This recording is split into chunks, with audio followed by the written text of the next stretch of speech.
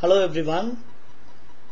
First of all, I wanted to thank everyone who wished me a safe trip and also for the prayers.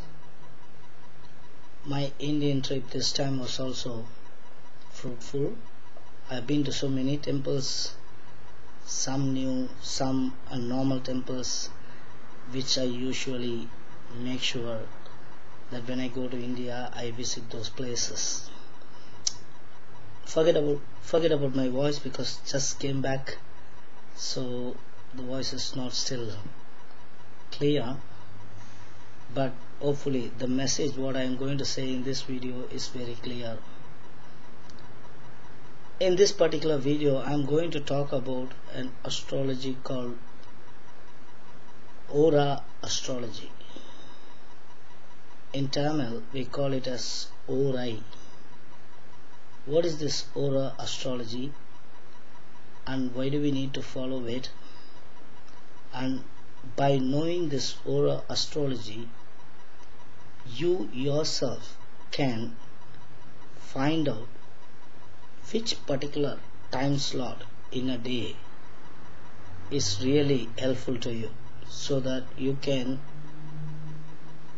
do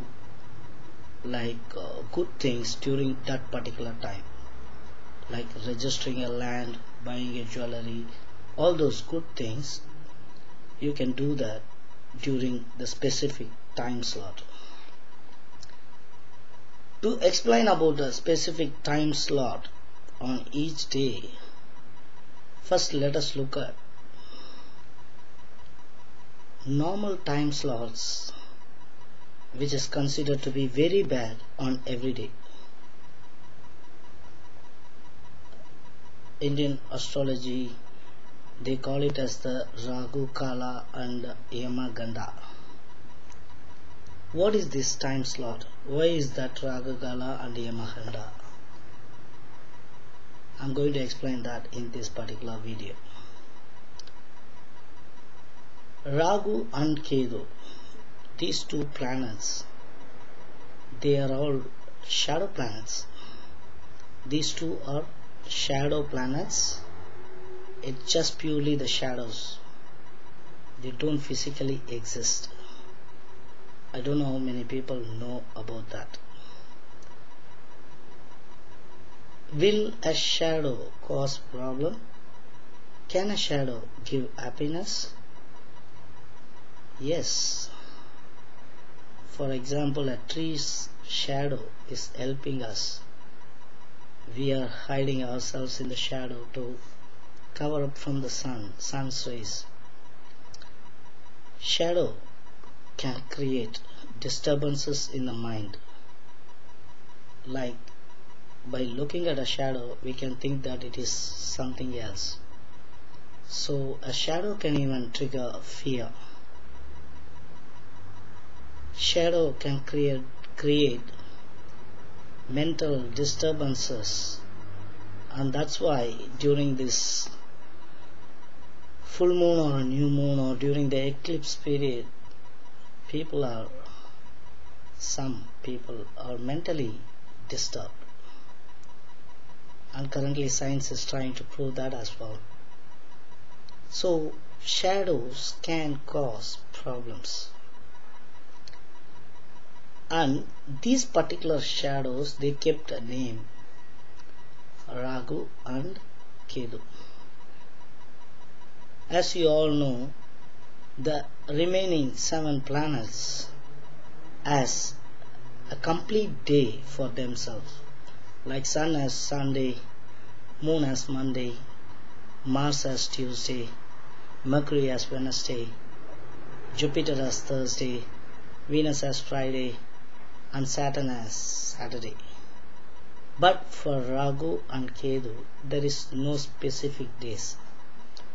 So what the astrologers have kept is, this Ragu and Ketu will have specific time slots on every day, which means they will be more powerful during that time slot.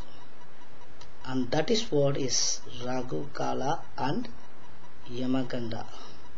normally people avoid doing good things during this particular time. So now coming back to Hora Astrology. Hora came from a Greek word which means, Hora means, in Greek it means hour, H-O-U-R.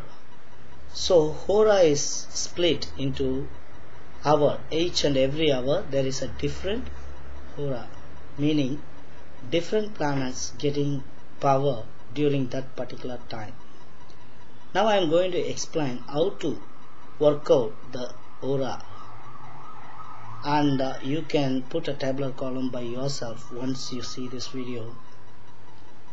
And the main planets which are called Subha Hora, which are all good planets, and during their Hora you can do good things, which means during other Horas you should avoid doing good things. The four main Horas which are good are: Friday represents Venus, so Shukra Hora. Wednesday represents Mercury.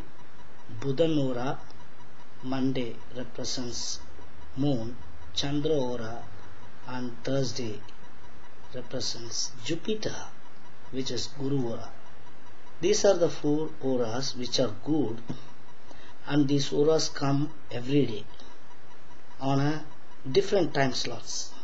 Now I am going to explain how to work out the time slot. Put a tabular column: Sunday, Monday, Tuesday, Wednesday, Thursday, Friday and Saturday, and in this way each and every column you mention the time slots like this: 6 to 7, 7 to 8, 8 to 9, 9 to 10, 10 to 11, 11 to 12, etc. till from morning 6 to evening 6. Write down the tabular column first, and then if it is a Sunday, the 6 p.m. starting is actually, it's an assumption that the sun rises at 6 a.m. In your place, if the sun rises normally at 6:30, then it should be from 6:30 to 7:30. Understood? Now, if it is a Sunday, the first hour, 6 to 7, is always the Sun Hora, which is the Surya Hora. And then 7 to 8 is before Sunday, it is Saturday. You should skip that. And before Saturday, what is that? It is Friday, which is the Shukra Hora. Can you see here? Sunday. Yes. So 6 to 7 is Sun Hora, which is Surya Hora. 7 to 8 is Friday, which is Venus, Shukra Hora.